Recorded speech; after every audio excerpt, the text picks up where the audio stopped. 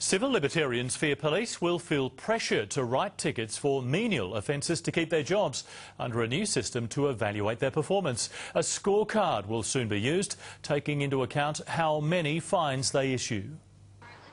Expect to see more of this. It's not just to reduce the road toll. Police will now be performance managed on how many tickets they write. It is not a quota system. It's called a balanced scorecard and it looks something like this. But whatever you call it, the bare fact is every officer will be assessed using it in their performance review.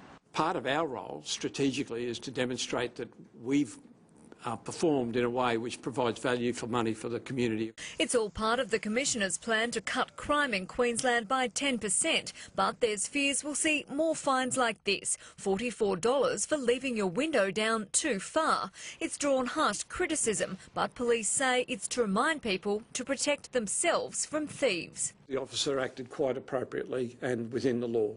The union claims officers who don't meet targets may lose their jobs.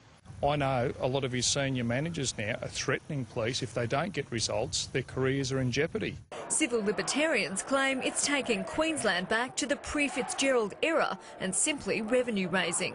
This is an exercise in pinching as many people as you can. Civil libertarians fear the scorecard will sour relations between the public and police and make people think officers are out to fine them instead of protect them. We're about to lose the public confidence if he continues down this track. The score sheets will be used on a trial basis until police can review how effective they are.